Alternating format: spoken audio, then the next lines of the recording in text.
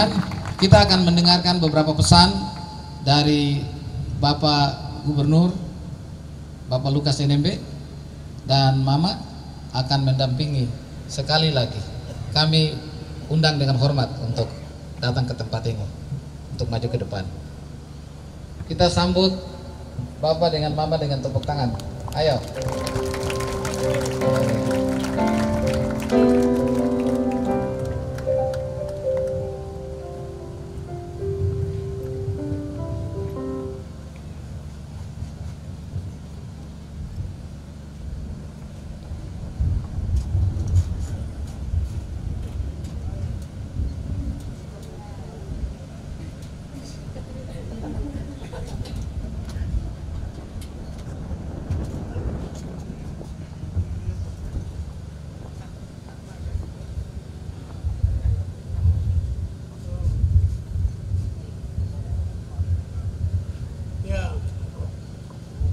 Terima kasih Bapak Piton dan Bapak Emi yang menyediakan tempat ini. Ya. Terima kasih untuk tim gubernur, Bapak Karungga, semua tim yang bekerja untuk kita punya acara sampai tanggal 26. Jadi selesai, sebentar ini sudah selesai. Tinggal mereka, ada anak-anak mereka yang mau ke pedalaman, mereka ke pedalaman mungkin 1-2 hari, tanggal 28 dan 29. Ya, jadi kita bertugas di Jayapura hari ini selesai. Ya, perayaan Natal 25 Desember dan 26 kita sudah selesaikan. Untuk itu saya menyampaikan terima kasih semua tim yang bekerja pada kedatangan tamu kita maupun sampai hari ini. Saya ingin menyampaikan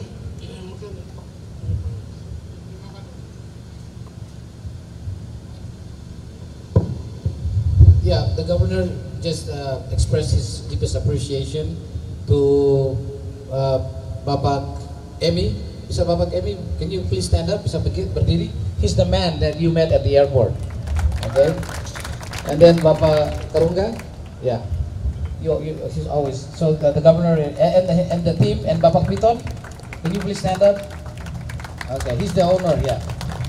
So the governor is expressing his deepest appreciation for the team that worked hard. And the Christmas celebration was yesterday, and today is the last day of the celebration. And hopefully tomorrow there will be some of you that will be flying into the interior. Ya, adik-adik sekalian yang semua hadir ini, saya menyampaikan terima kasih semua adik-adik kita yang datang dari seluruh Papua yang masuk di tempat ini. Kita sementara yang menikmati hiburan, lebih pada hiburan, menyanyi, dan acara selesai kita bubar. Yeah. So thank you to all my brothers and sisters that have come to this place. Today is a day of singing and celebration. So today there's nothing, there's no pressure, there's no nothing. Just we come together, we sing. If you guys want to sing, you can come also and sing. Ya, mungkin saya ada dengan Pak Tewen ini Belanda. Ya, Tewen. Mana? Steven, can you stand up please? Ya, sebentar akan dia kasih tahu karena ya saya baru tahu karena mama saya dulu bilang lahir sama-sama ya, dia punya adik. Ya. Yeah, because the governor's mother told him that he was born the same day with your younger brother Andrew. Ya. Jadi mungkin sebentar dia akan kasih tahu saya. Ya. Berarti selama ini saya pakai tahun tidak benar. So all these years he used the wrong birth date because he didn't know when he was born. But today is a historical moment for him because today Stephen, you will tell him when he was actually born. Jadi itu sejarahnya seperti itu. Jadi ini orang tuanya dulu bertugas di Mamit, ya. Kemudian kakak adiknya itu lahir, kami sama-sama satu hari. Mama saya bilang lahir dengan yang namanya Andrew. Ya, berarti Andrew tidak datang, dia ada di Amerika. Yeah. So the parents. Yeah. Jadi sebentar mungkin dia akan cerita. Yeah. Saya ada kakak perempuan yang tahu persoalan ini. Nanti dia akan sampaikan juga. Yeah. Sehingga kami ingin hari ini saya mau khusus sampaikan kepada Misionaris, ingin meminta maaf. Orang Papua ingin minta maaf kepada para misionaris, itu yang utama hari ini. Oh. Yeah. Okay, today, yeah, that's wonderful. So today, Stephen, you will come and you will, explain about the birth issue, and then his young elder sister is also here, and she knows a little bit about that. But the most important thing today that the governor is going to do is, on behalf of our older people, our parents, we would like to apologize, yeah, to say sorry, to repent for on behalf of our parents for what they've done to your parents when they came in. There was challenges, they fought back, and today the governor and his wife, on behalf of the people of Papua, they would like to say sorry. They would like to apologize for what their parents have done. Banyak misionaris yang datang di Papua, ya, banyak yang meninggal. Ya, kita selalu bilang di 5 Februari di tahun 1855, Injil masuk di Papua, di Mansinam. Ya, Otto dan Gesler. Ya, jadi kita kadang cerita Otto dan Gesler tidak memberkati orang Papua. Ya, tangannya mungkin diberkati, tapi kita orang Papua tidak diberkati. Beda dengan di Sumatera Utara, Momensen datang memberkati orangnya. Jadi orang Batak minta akan ada pemberkatan dari Pak Momensen, tangannya dia tidak diberkati. Nah, ini juga terjadi di Papua. Oleh karena itu, ya, saya pikir kesempatan mereka datang, kita menyampaikan permohonan maaf kepada banyak misionaris yang mati syahid karena penginjilan. Ya, salah satunya adalah mereka tidak datang, tapi bulan Oktober, November, sedang gini di pokok ini mereka akan datang, yaitu mati di Lembah Sen, ya, di dunia. Ya, ini kami ingin minta maaf kepada anak-anak yang hari ini. Orang tua kita mungkin waktu itu mereka bawa tidak tahu, mereka belum tahu ini misionaris untuk bawa berita tentang kebenaran dan keselamatan. Tapi orang tua kita kan ketidaktahuan itu malah membunuh mereka, dan itu sebagai sejarah yang pahit untuk kami orang Papua.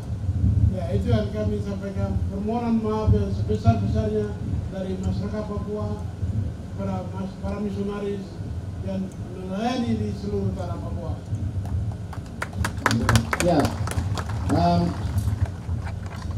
because your parents, there were 2 missionaries that were killed in Seng Valley, and that is something that has to be reconciled, and that's what the governor wants to do today.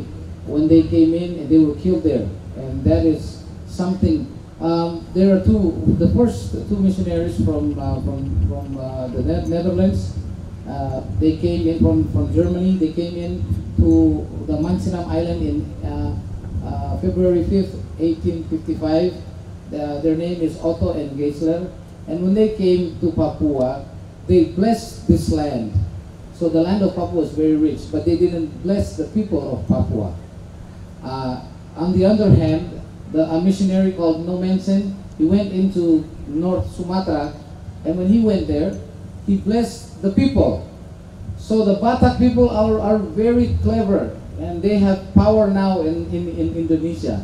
And that's why the governor said we have to reconcile, we have to repent, we have to say sorry to you, so that you can release blessings on the people of Papua.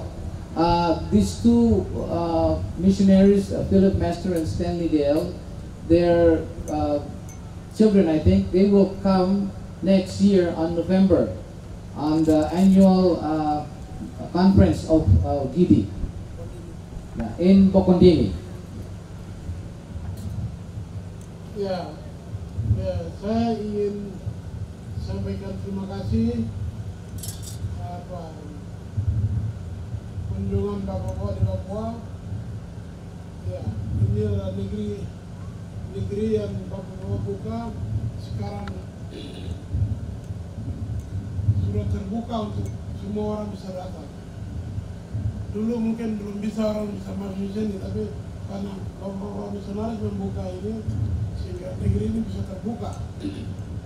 Banyak anak-anak Papua yang berhasil studi di berbagai tempat di dalam maupun luar negeri, membuahkan hasil yang luar biasa atas karya-karya yang dibuat oleh Pak Misionaris. Kami menyampaikan terima kasih untuk itu. Yeah. So the governor is saying thank you, because this land was it was dark and it was closed, but the missionaries came and they opened this land, and this land is now open, and it is blessed, and it is now open for many people. They are coming in, and also God has blessed the students of Papua. Many students of Papua, they are very bright students, and they are now going to college, and they are going to schools in Indonesia and also abroad. Ya, sehingga hari ini kami atas nama seluruh masyarakat Papua, keluarga Kristen di Papua, menyampaikan selamat datang di tanah ini, dan Bapak Misionaris, kami menyampaikan juga permohonan maaf yang sebesar-besarnya mewakili orang tua kami yang sudah meninggal dan anak-anak dari orang tua kami semua sudah ada. Mungkin sebagian besar ini semua adalah hasil pelayanan para missionaris. Yeah. So on behalf of the Papuan people and our parents, I would like to apologize. I would like to say, please forgive us for what we've done to your parents when they first came here. There are many missionaries that they experience many rejection and bitterness from the people. So he is saying, the governor is standing here and with his wife on behalf of the people. We would say, please forgive us. Saya pikir sudah selesai. Kita akan mendengar hiburan-hiburan lebih banyak, menyanyi, pujian, menyembah Tuhan, dan seterusnya. Hari ini kita bisa lakukan. Waktunya istirahat, kita kembali ke Jayapura. Okay. Yeah. Jadi, sorry. So today is a day of singing. It's a day of entertainment. After that, we will eat and then we will go back to Jayapura. Have a nice day, everybody. Have a nice day.